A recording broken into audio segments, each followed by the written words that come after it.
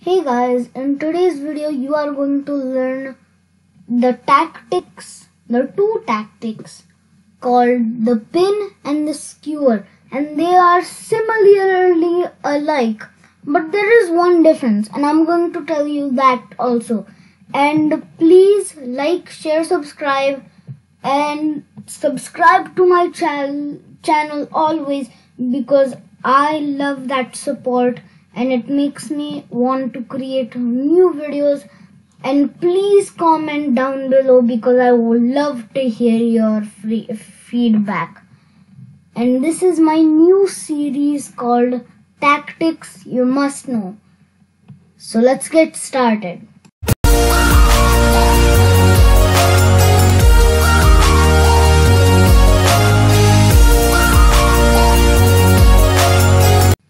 First, we will go over the topic of skewers. You need to know this to master the art of pins. But first of all, what is a skewer? Well, I'm going to show you an example right now. Here's an example of what a skewer might look like. Look at this. The black king is the one who's in check. But there's the queen behind it. So once the king moves, then we just take this, and I think this will be an easy win for you. You got two passed pawns, and black needs to move his rook somewhere since it's in danger. And you have another minor piece.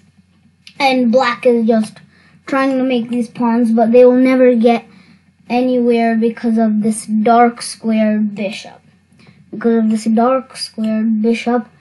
And if the king is just in the center always, then it can be an easy win for white. So basically what a skewer is an important piece such as the king that you have to move is called a skewer. Let me show you an example of a relative skewer. This is a force skewer. He has to move the piece that is being attacked first. Now let me show you a relative skewer. Here is an example of a relative pin. See, black can move this queen anywhere she wants to, but black doesn't have to. Black can just, simply just move the rook and takes. What black most likely would do is go here to defend this, and notice now once the bishop takes, black can just take and it's still normal. But for the sake of this video, I put this example. So now let's get to the position I wanted to show you. It's black's move in this position. And you might be thinking black is totally gonna win because he gets his queen first. But does he really? Let's see. A5. Once A5 happens. Then H4 happens, and this game comes from the movie Bobby Fischer. If you have watched it, then at the end you have seen this position. If you haven't, then I do recommend it, and I'll put the link below in the description box below. So, then what black does is A4, and now white does H5, black does A3, and then h6 happens, and then a2 happens, and then h7 happens, and now it promotes to a queen. But here's the thing that black forgot. Once black promotes to his own queen, he has a skewer of his own. And once the king moves somewhere else, it's super sad that black is now completely lost. Now, here's a puzzle. Can you find the mate in 8 moves? Please take some time to figure this out. I'll give you some time now. Well, the answer is after king to b3, then queen to d4, king to c2, white king goes to c2, king to b3, king to e4, king to a3, queen to c3, check, king a2, king d3, king b1,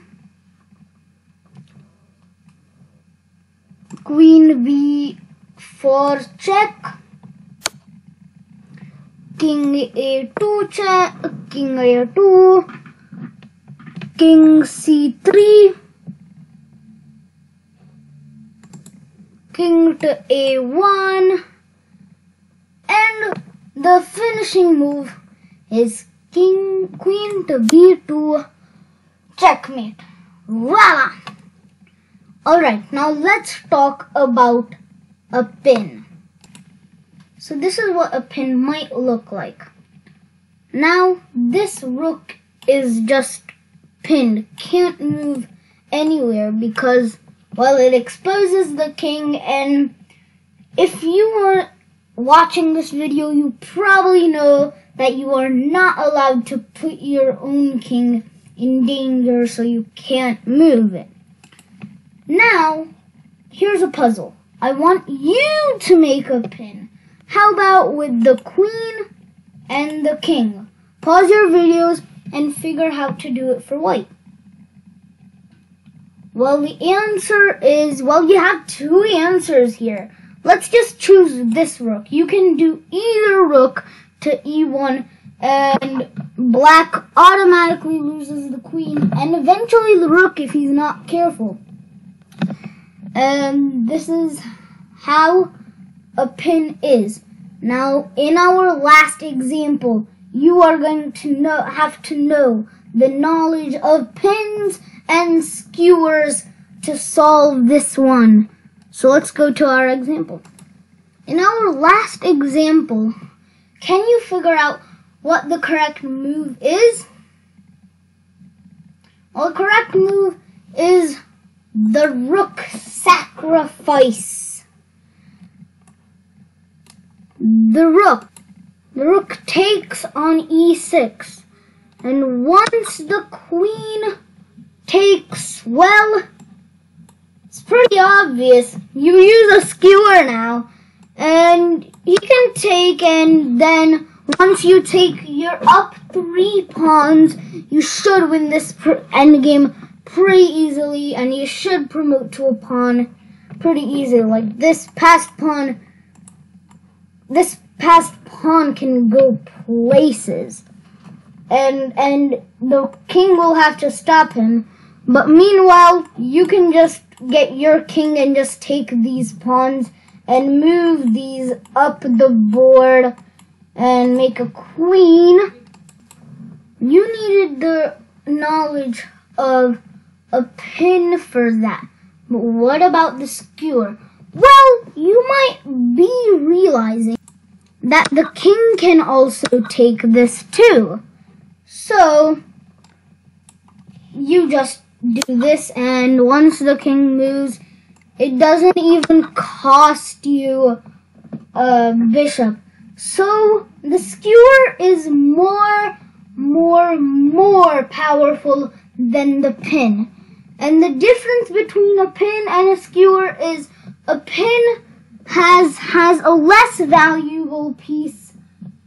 In front is a less valuable piece, and in the back is a very valuable piece, and a skewer is the exact opposite.